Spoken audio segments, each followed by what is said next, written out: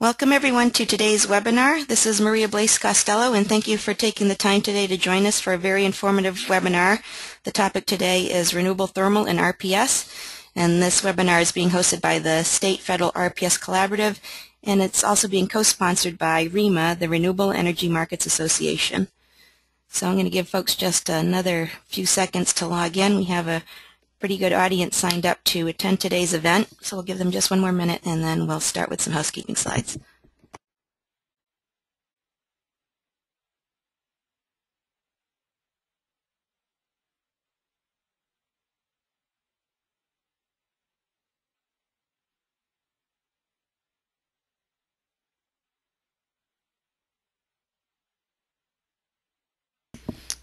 Okay, so let's get started here. The first thing I'd like to do is go over a quick housekeeping slide with everyone. You're either connected using a telephone or you're listening to us through your computer's VoIP, either through a headset or your computer speakers. Using VoIP will allow you not to avoid telephone charges, but if you'd like to use your telephone, please do. Please enter your PIN on the phone keypad. You will all be in listen-only mode again, so we won't be able to hear anything you say. So feel free to use mic and speakers if you have that option available to you. Simply select mic and speakers on the audio box. We're going to ask that you submit your questions at any time today during today's broadcast by typing them into the question box. You can type them in here and then hit send. They'll be queued up and we will go over the questions and present them to the guest speakers as time allows following both of today's presentations. So please at any point enter your questions by typing them into the question box, hit send, and we'll be happy to ask them as time allows following today's presentations. This webinar is being recorded and it will be available probably by the end of today on the CESA website. The URL is there where you can find the webinar tab on our homepage and also under webinars there. So you can find this webinar recording and any others that we've had on our website. So with that, I'd like to introduce Warren Leon. Warren is the Executive Director of the Clean Energy States Alliance, and he's also the Project Director for the RPS project. So Warren, please go ahead. Good. Thank you very much, Maria. Before we start the presentation, I want to tell some folks who may not be familiar with us about the Clean Energy States Alliance and the RPS Collaborative.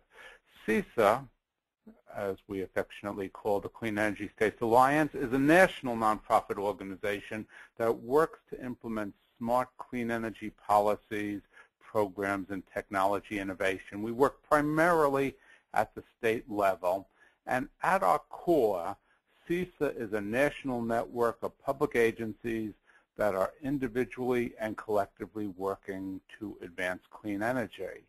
Next slide, please, Maria. And one of our activities that we coordinate is the State Federal RPS Collaborative. And this is an effort that receives funding from the Energy Foundation and the U.S. Department of Energy. And it's open to anyone who's interested in renewable portfolio standards. It includes state RPS administrators, federal agency representatives, industry representatives, service providers, utility representatives, folks from renewable energy certificate tracking systems, and others. And what we do through the RPS Collaborative is we advance dialogue and learning about RPS programs. We share best practices. We discuss common issues. We produce a free monthly newsletter which tells you about important things going on out there in the wonderful world of RPS. We have webinars generally once a month, and we have an annual summit. So if you're interested, I encourage you to sign up for the RPS Collaborative, and you can see the URL for doing that. For today's event, we're fortunate to have had the help of the Renewable Energy Market Association in setting up this event and in promoting it. And I want to turn things over for a second to Joseph Seymour of the Renewable Energy Markets Association who will let you know about that organization. Joseph. Thank you, Warren, and thank you, Maria, for this opportunity. As Warren said, I'm Joseph Seymour. I'm the Policy Coordinator for the Renewable Energy Markets Association.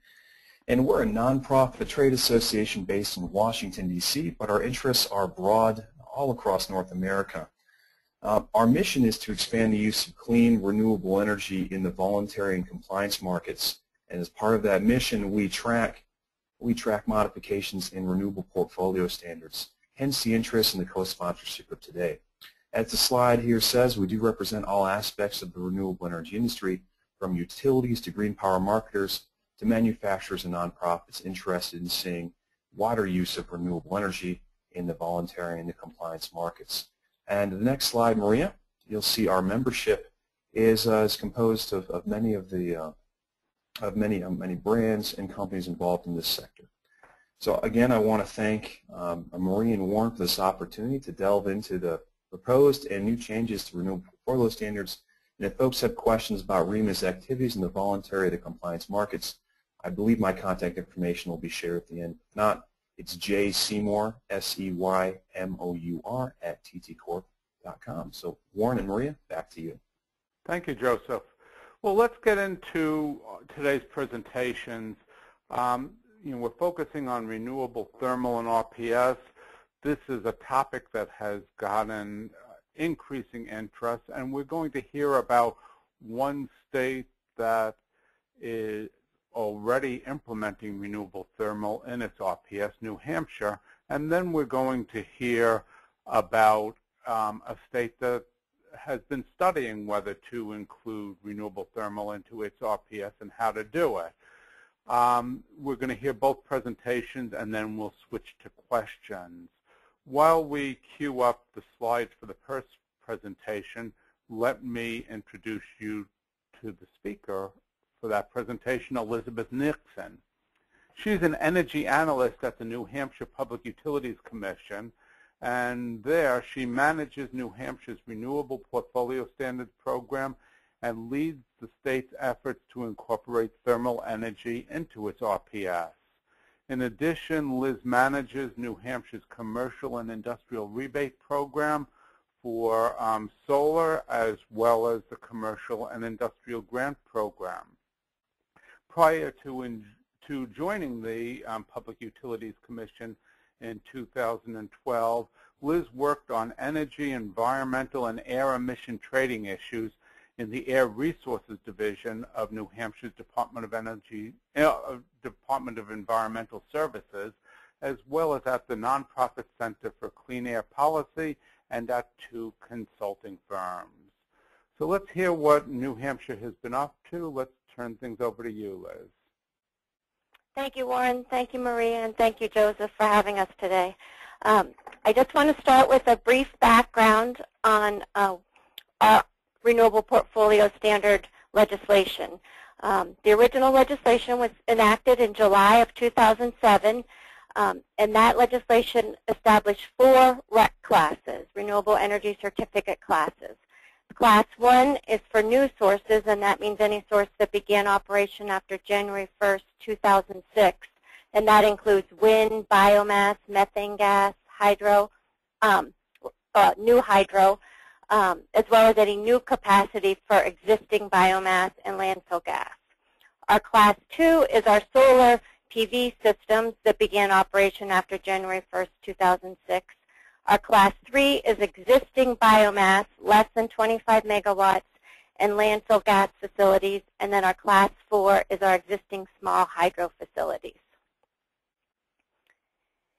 In June of 2012, our legislation passed the thermal provisions and other changes to our RPS program. And what this legislation did was create a Class 1 subclass for useful thermal renewable energy. At the time of that legislation, thermal was 0.2% of the Class 1 REC requirement. But as time went on, we were having challenges, as you will hear about, and so the Commission delayed implementation through an order to January 1st, 2014, and at that time, the obligation for this subclass was changed to 0.4%. And then this past summer, more legislation was passed that made revisions to RPS, and in the thermal provisions that were changed were, again, the percent obligation, and it basically ramped up the thermal obligations faster than it had originally. As part of the thermal legislation, it requires the New Hampshire Public Utilities Commission to adopt procedures for the metering, verification, and reporting of useful thermal energy output. Now, as I mentioned before, we've had some challenges, and our key challenge has been the metering and measurement portion of this requirement. Because there is no heat meter standard in the United States, we have to come up with some standard of our own or figure out the best methodology. The ASTM is developing a heat meter standard, but that is not due out till probably the end of this year.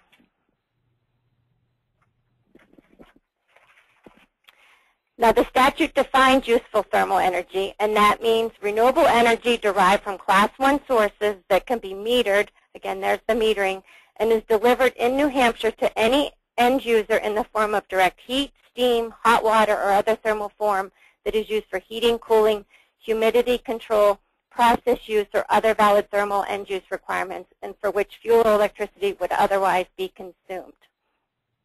Now, as I mentioned, that metering is the key for us. Here's just a summary of the RPS obligations in percentage form. As you can see, in 2014, the percent obligation for thermal is 0.4%. It goes up to 0.6% in 2015, and then it more than doubles in 2016 to 1.3%. So by 2025, it will be 2% of the total RPS obligation.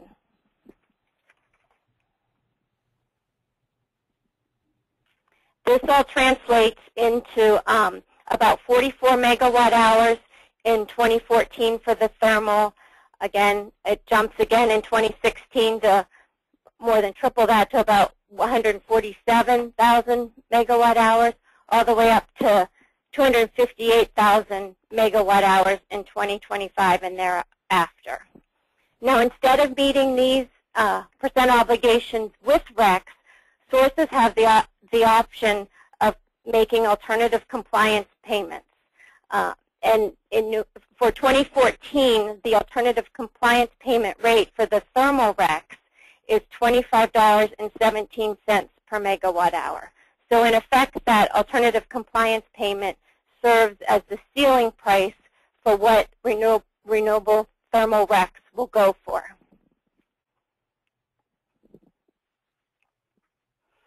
The legislation also said what the eligible technologies for thermal provisions are. They include solar thermal technologies, geothermal ground source heat pumps, and thermal biomass renewable energy technologies. And this includes biomass combined heat and power facilities. The biomass thermal facilities must meet emission requirements, and that is for a source greater than 3 million BTU per hour, but less than 30 million BTU per hour. They must meet a 0.1 pound per million BTU particulate matter emission rate. And for sources greater than 30 million BTU per hour, they must meet a 0.02 pound per million BTU. For NOx, a source greater than 100 million BTU per hour must meet 0.075 pound per million BTU. And for sources less than 1,000 million BTU per hour, they must meet what's called best management practices. New Hampshire Department of Environmental Services has been translating that to mean basically annual tune-ups and a combustion efficiency standard. For any of these facilities to be eligible to create RECs, the source must have begun operation after January 1st, 2013.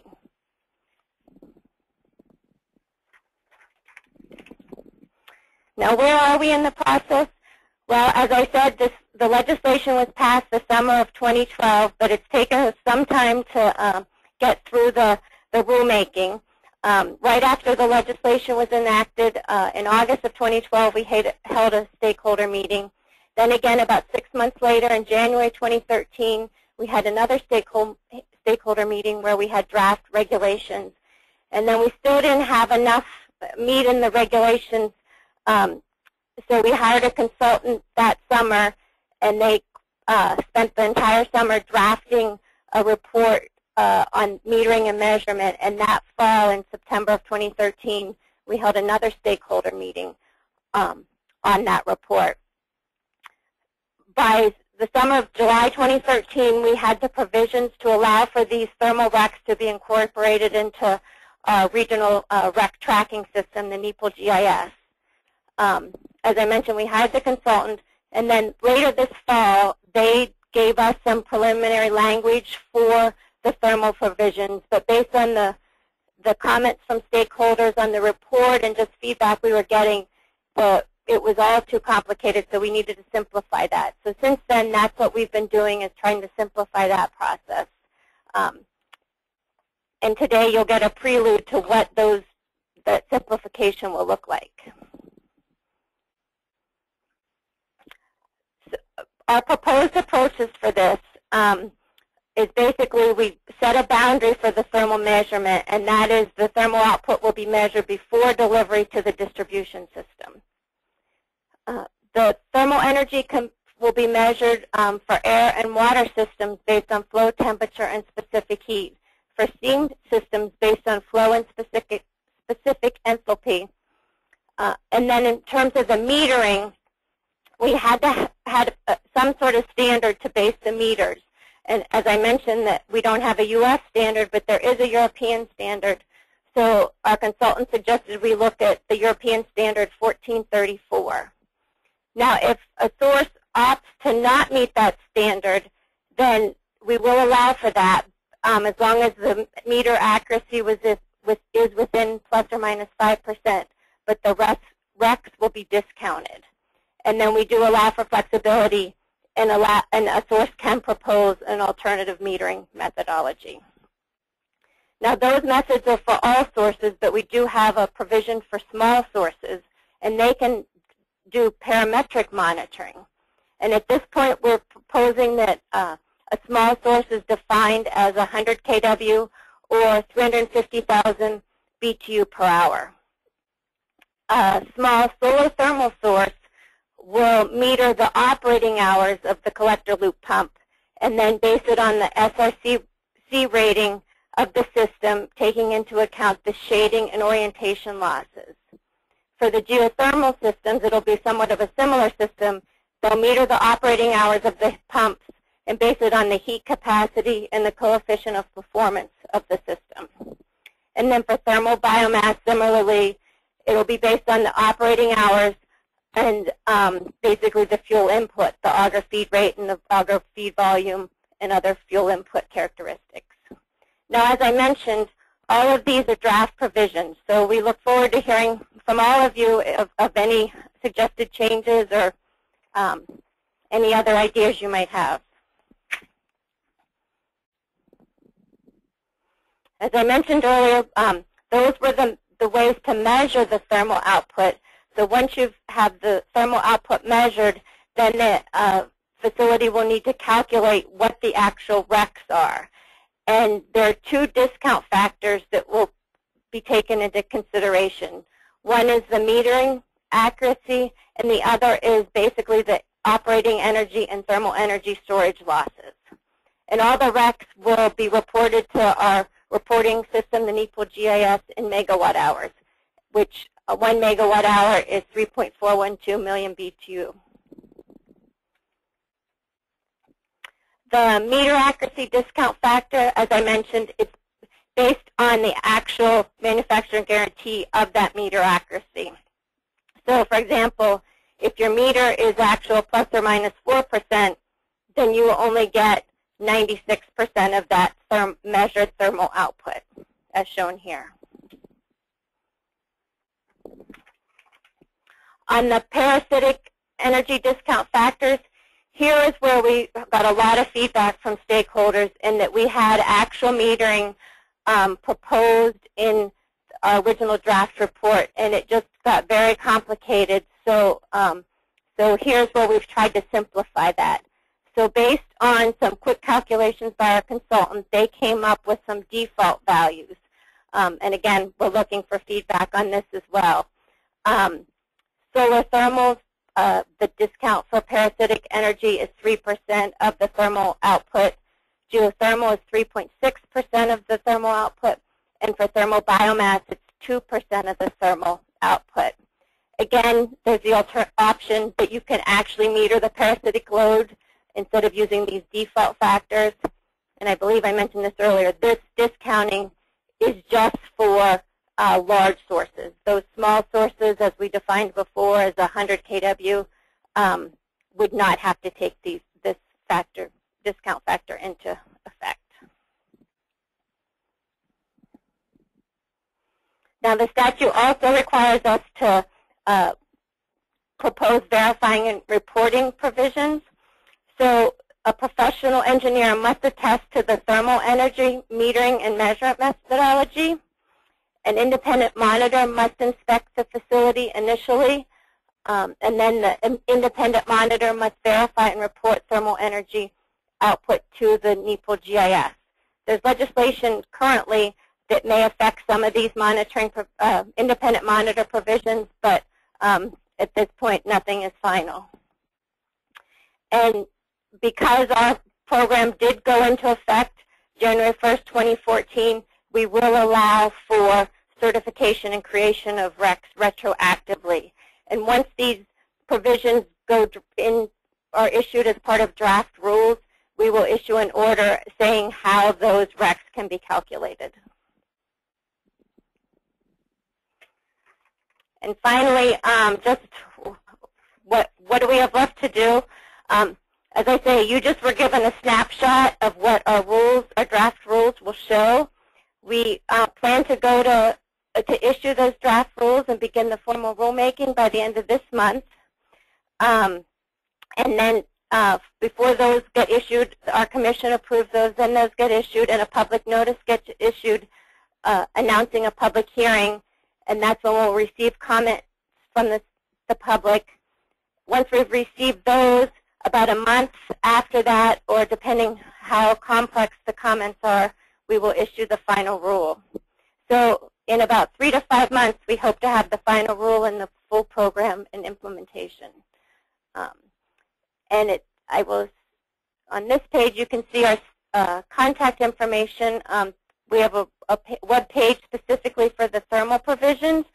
So there's the link to that. You can contact me, Jack Ruderman, who's our division director, or Mike Sheehan, who's our attorney working on this. And please send me an email if you'd like to be on our service list and kept up to date on what's happening with these rules. Thank you.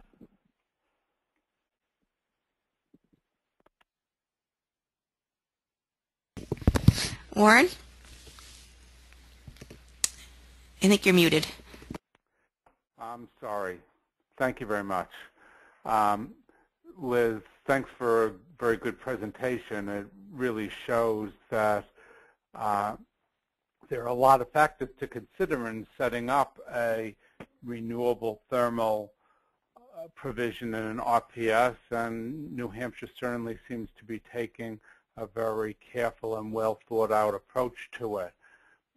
There are a number of questions that have come in, and I'll ask those at the end, but let's switch now to our second presentation, where we're going to look at a state that's trying to figure out what they might do, and that's the state of Maryland.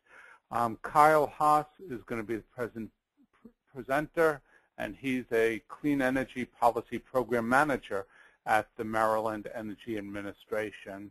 What he does is he focuses on deployment of distributed energy resources, thermal energy, energy policy, and workforce development. He also serves as a member of the Board of Advisors at the Chesapeake College Center for Leadership in Environmental Education. He's a graduate of York College in Pennsylvania and Vrije University in the Netherlands. He holds degrees in political science and environmental and resource management with a focus on energy studies.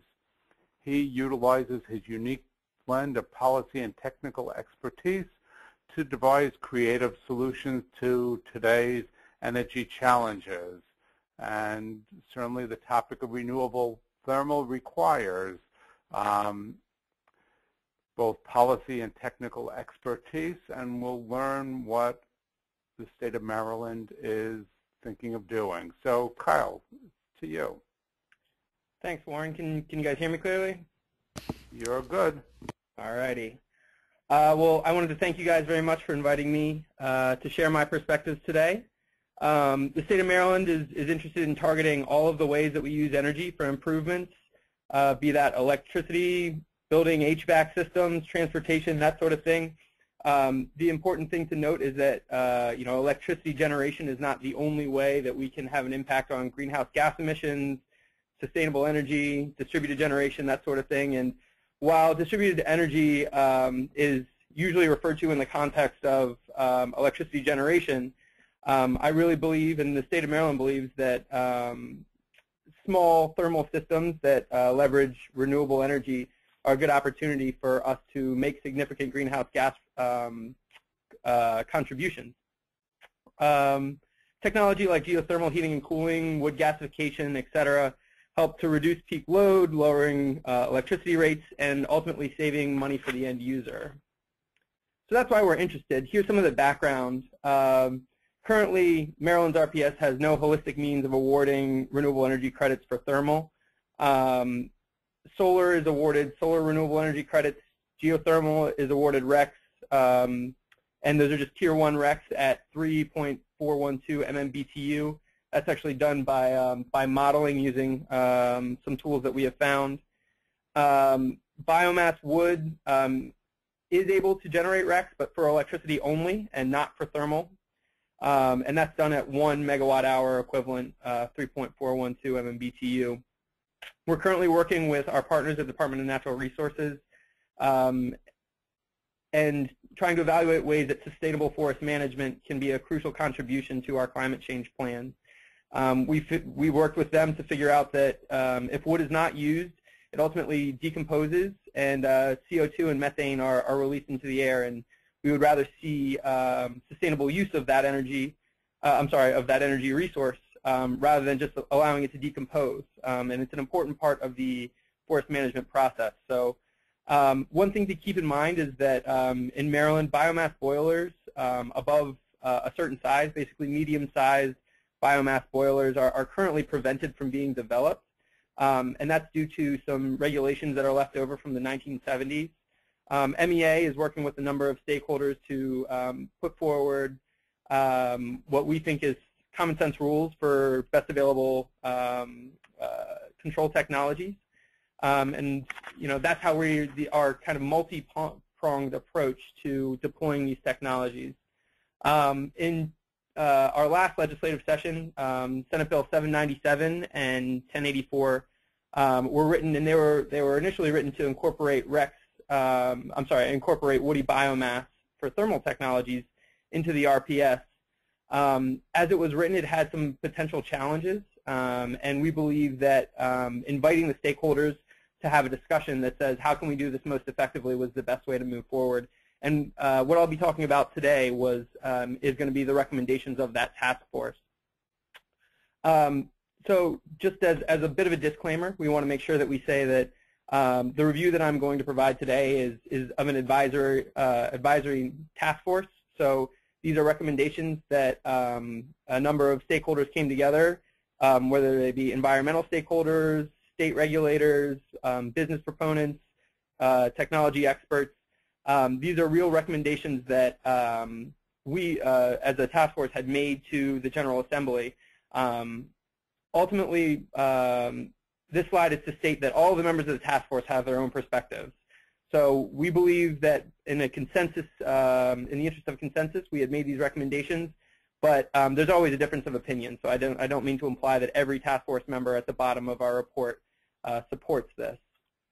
And another thing to note is that a bill that strongly resembles these recommendations has been filed and is being heard in state and House committees as we speak.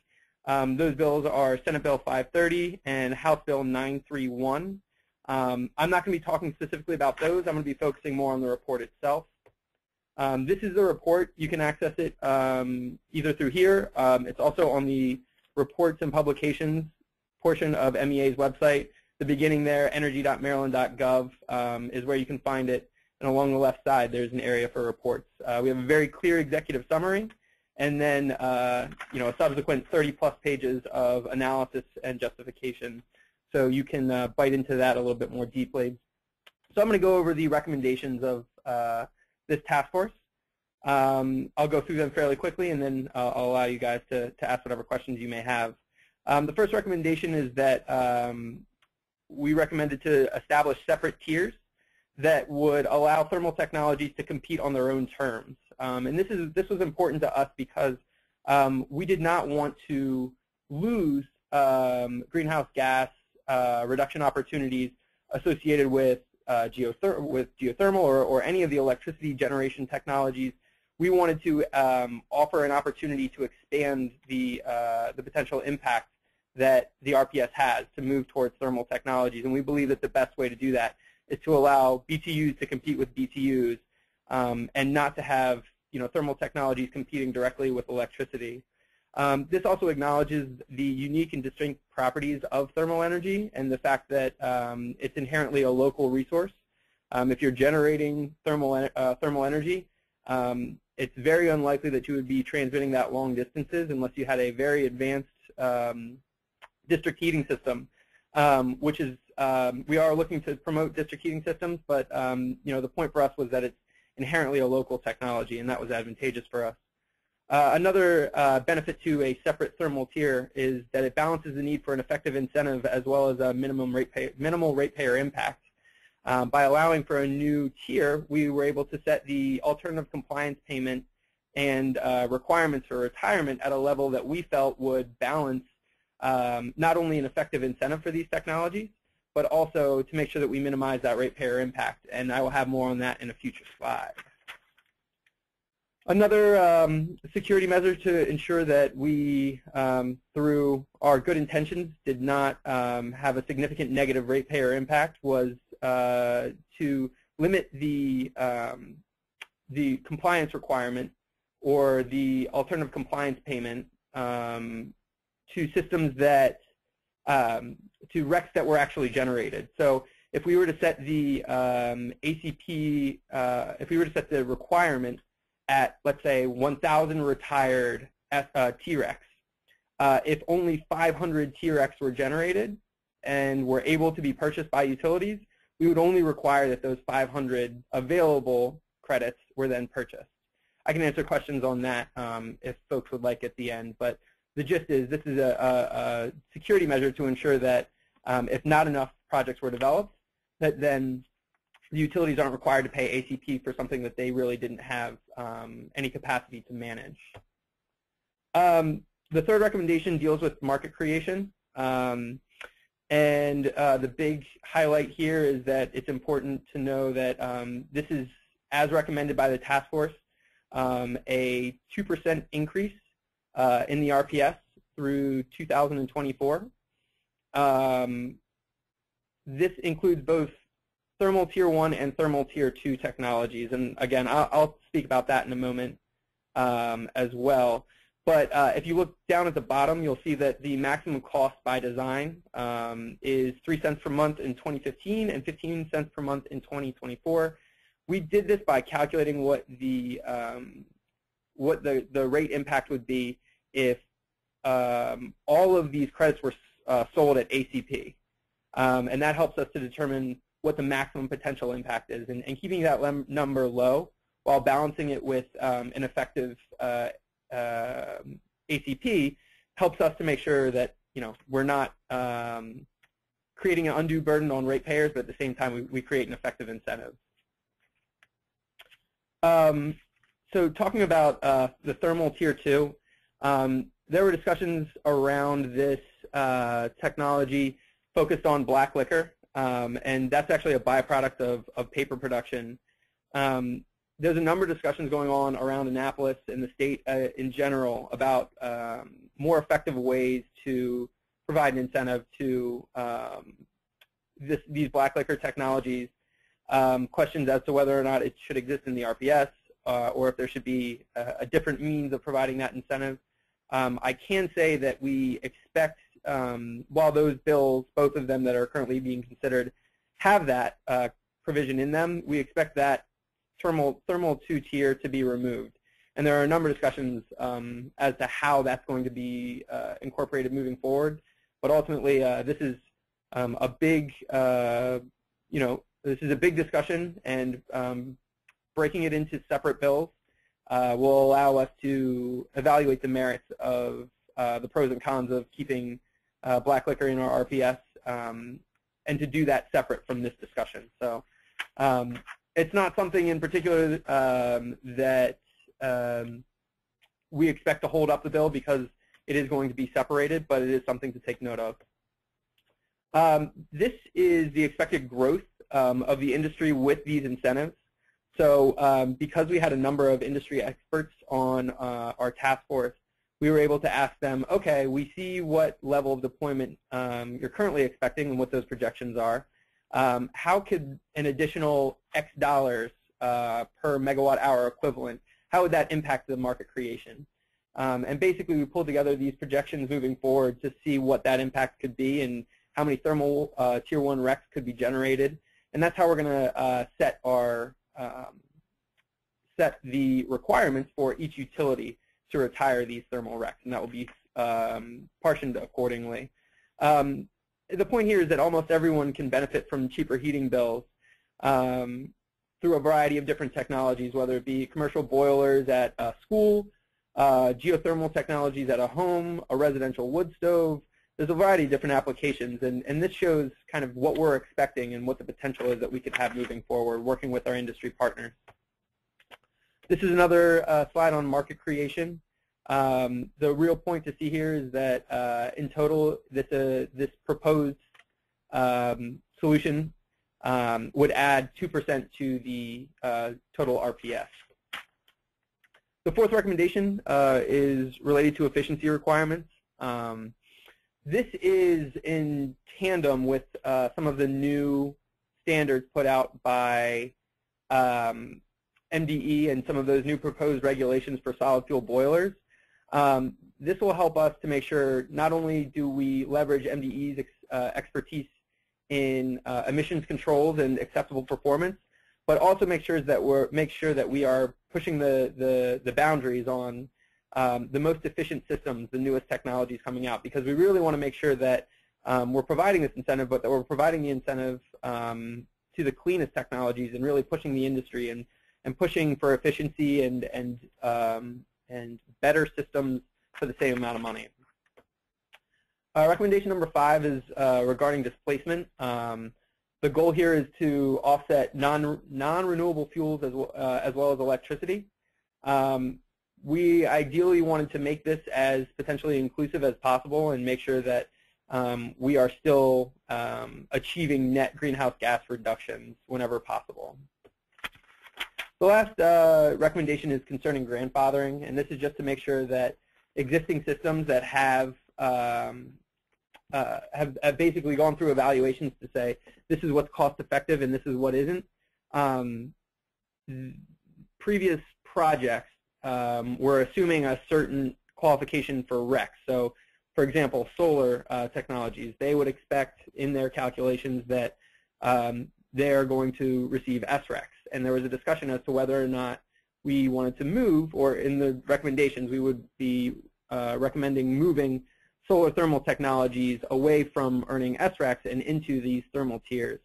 Ultimately, it was decided that it was best that both existing and future projects for solar hot water stay in the solar tier 1.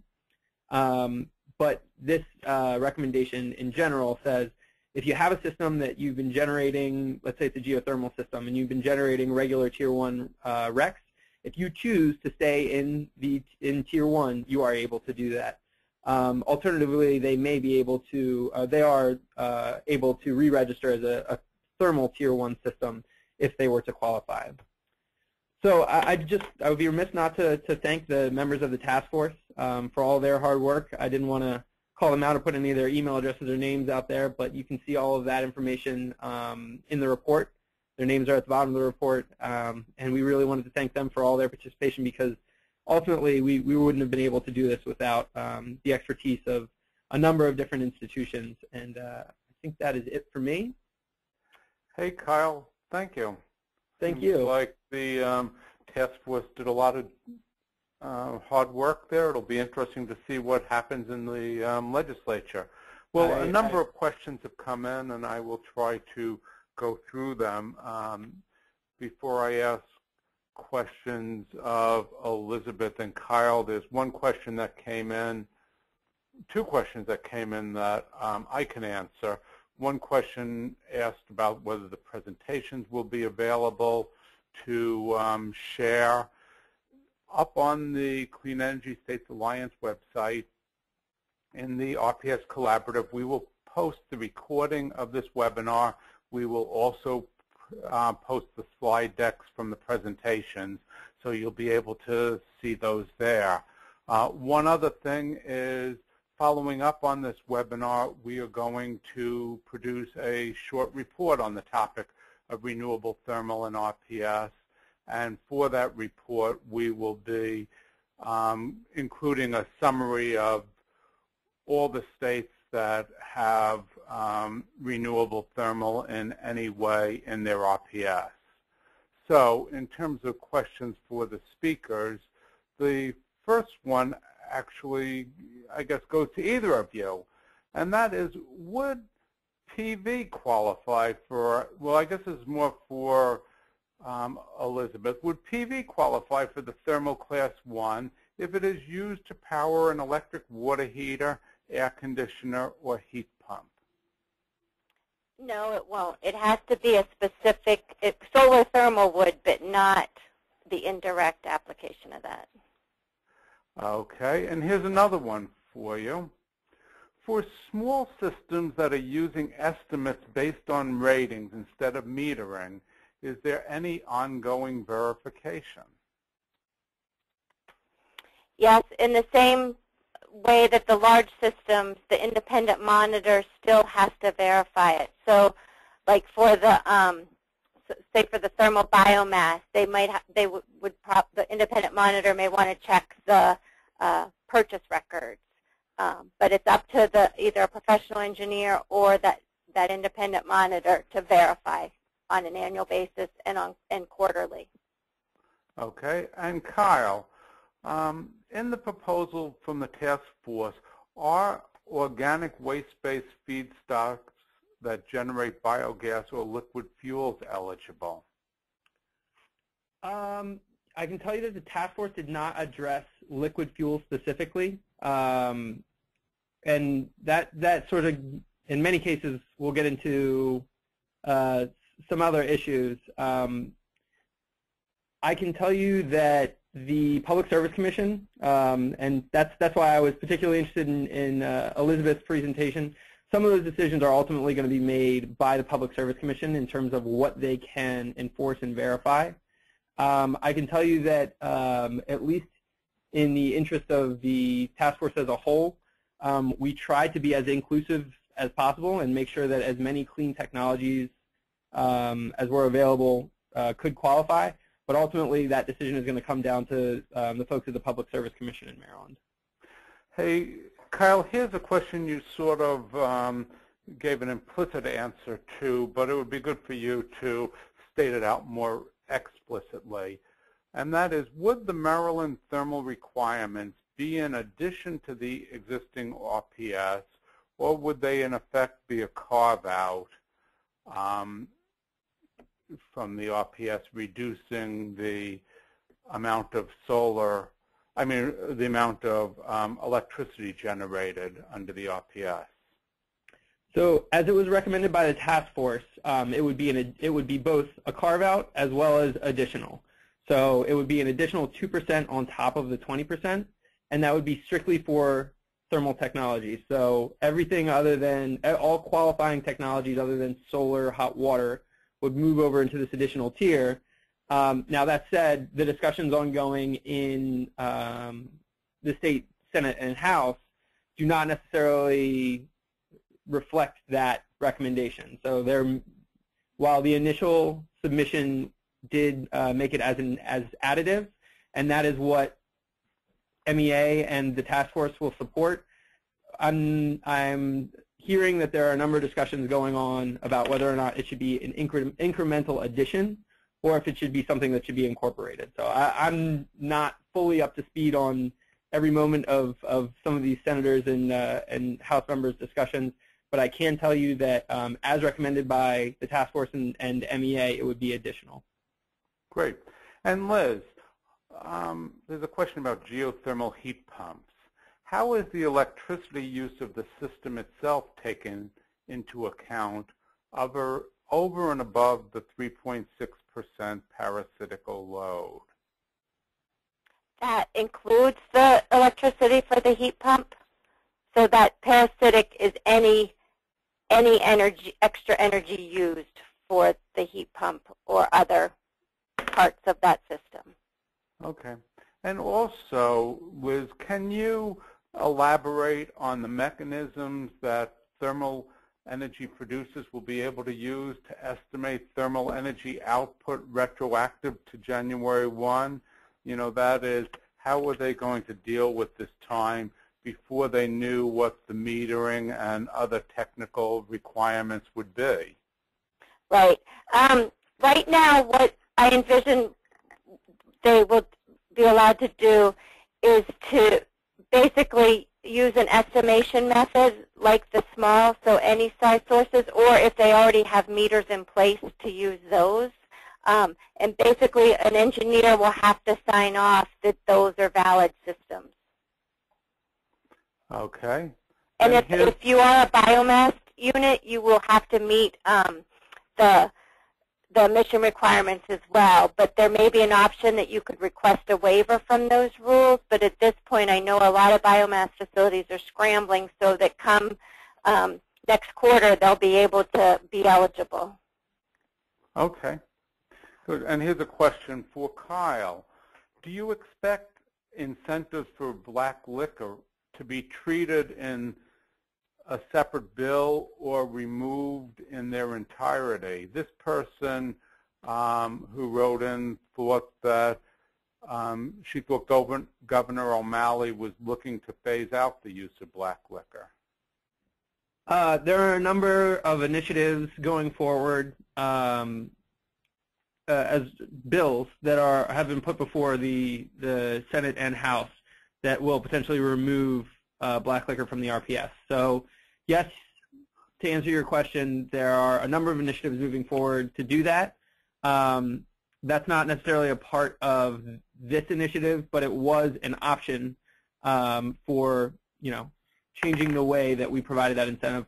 Under the structure that the task force recommended, it would provide a significantly reduced incentive for black liquor technologies moving forward, I think 5 years. But I think in the end, that's going to be a moot point, and they're going to separate those two initiatives. So yes, it's not necessarily something that I'm here to talk about today. I'm not representing the governor saying that we're going to be removing black liquor from the RPS, but I do know of other initiatives put forward by legislators to remove that incentive. Okay. And here's a question for both of you.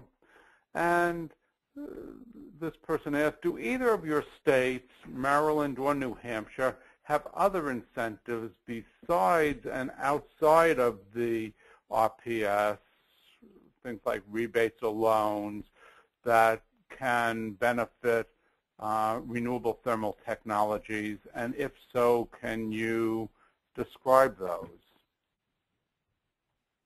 I can answer that. In New Hampshire, yes, we have rebates and grants. For thermal, we basically have a residential solar thermal program and a residential wood pellet boiler rebate program. And we also have a commercial industrial solar thermal rebate program. And then we also have a grant program, which is a competitive grant program. And once a year, we issue a request for proposals. And essentially, if your facility is not eligible for a rebate, and for example, with the commercial and industrial, if you're the rebate programs are for 100 kW and less, If you're over 100 kW, you can apply for our grant program, but it is a very competitive process. Last year we had 35 proposals requesting over $21 million, and we were only able to issue 10 grants valued at $3.8 million. Okay. And Marilyn, do you have any other incentives for renewable thermal at the moment, or do you envision having any in the future? We do. So I guess we have both residential and commercial incentives. I'll start with residential. We have a wood stove program that offers $400 for residential wood stoves that meet a certain efficiency requirement. $600 for, I'm sorry, it's $500 and $700. We actually increased those. So $500 for wood stoves, $700 for pellet stoves. Solar hot water on a residential level between 10 and 100 square feet of capacity is $500 a project. And then geothermal heating and cooling between 1 and 10 tons earns $3,000 per project. So we have a number of different incentives. All of them are on our website outside of the RPS. And we also offer, like I said, commercial, but those numbers are a little more complicated. So. Okay. And Kyle, in the case of New Hampshire, they're using the existing regional REC tracking system for tracking the thermal RECs. Would you envision that the Maryland thermal RECs would be tracked through PJM GATS, which is used for tracking electricity renewable energy certificates for your RPS, or would you not track them that way? I can tell you that while we haven't, set any of that stuff up, and we would want to make sure that the Public Service Commission, had a role in making that decision, I can tell you that when this question did come up, that was one of the options put forward. That was the sole option put forward, which was we already have a system for trading and evaluating and tracking these RECs. So, if we have the opportunity to use an existing system that everybody knows about, that we would probably go about that as well. Okay. Now, here's a question that came in for Kyle, but it actually applies to both states, so either of you or both of you could answer these couple of questions. The amount of thermal RECs seems to be linked to electricity sales. Why not link it to the sales of heating fuels like natural gas or oil? Is that because electricity utilities are the regulated entity, or is there another reason? I can tell you that is one of the reasons, the compliance entity plays into that discussion. So you already have a regulated industry in our state utilities. And trying to, I guess one way that you could go about having the regulated industry be those providers would be to open up new sets of regulations for propane distributors, fuel oil distributors, to a certain extent still the electric utilities, as many of Marylanders' heating and cooling needs are done, through electricity, whether it be, air source heat pumps, in some cases electric resistance heating. So they have a part to play, but yes, the challenge is who's the compliance entity and how do you attach that to a particular resource, energy resource. Okay. And Liz, this person was asking about your reduction in RECs based on the issue of meter accuracy. What you said was that if there's a meter that has an accuracy of plus or minus 4%, then the number of RECs it records would be reduced by 4%. But because the accuracy is plus or minus 4%, it's equally likely that the meter is underreporting as it is that it's overreporting. why then assume that it's over-reporting and reduce the number of RECs for that reason? That's true, and I mean, I grappled with that issue, but ultimately we'd like the meters to meet those standards, but this is an alternative. So if there's a simple way to do that, then we can do that, but this was the simplest way to present that alternative option. Okay.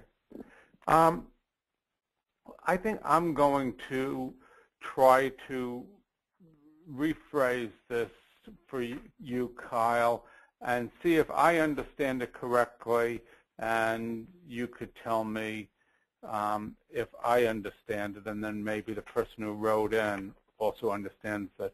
This has to do with what you were saying about the ACP requirements, and that the only alternative compliance payment would be for just the number of systems that are in place.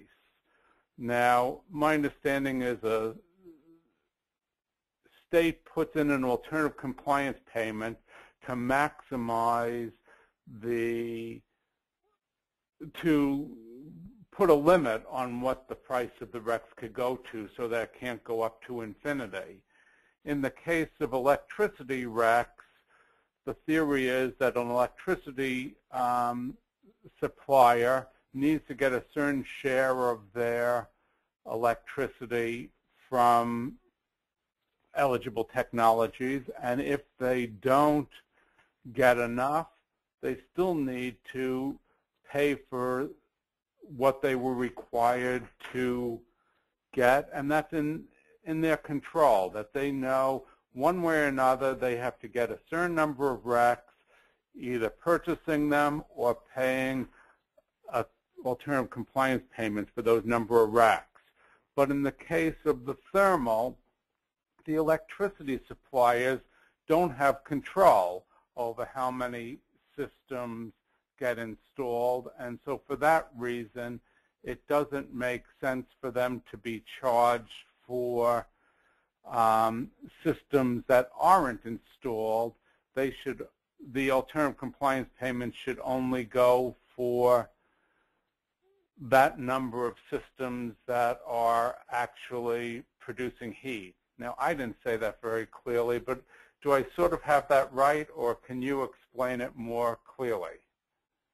Yeah, so that it's a bit of an abstract concept, but I think you generally captured the gist of it.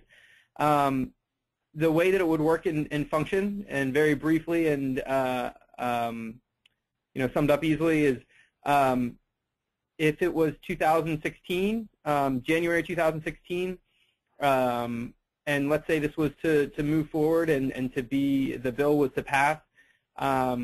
Let's say there's 10 different companies out there who develop projects that generate renewable energy credits. Let's say that the projected requirement for 2016 is 100 thermal renewable energy credits. If those 10 companies only generated 5 renewable energy credits a piece, and there were 10 companies, then you would have 50 renewable energy credits generated between January 1st of 2016 and December 31st of 2016. Each utility would be required to demonstrate compliance by April 2017. So they would have 4 months to take a look at the thermal REC market, say how many total thermal RECs were generated in 2016. They would then be able to figure out what their requirement was, and to purchase those renewable energy credits accordingly. The alternative compliance payment basically establishes where the value of these RECs will be, for some of the reasons that you had touched on in your introduction. But ultimately, that purchasing period will likely be between January and April if the recommended market structure goes forward. Okay, doke. Well, we are coming to the end of our time. I want to thank both Elizabeth and Kyle for their presentations. It's clear that New Hampshire and Maryland are doing important pioneering work in a complicated new area, and it'll be very interesting to watch how things develop in those states. I also want to thank Joseph Seymour and the Renewable Energy Markets Association for co-sponsoring this webinar and helping get the word out about it. We will have additional webinars in the future, and keep on the lookout for the report we'll be producing on renewable thermal energy and RPS. One way to make sure you hear about that is to sign up to be on the mailing list for the RPS Collaborative. In any case, thank you all, and we will talk to you again next month. Bye now.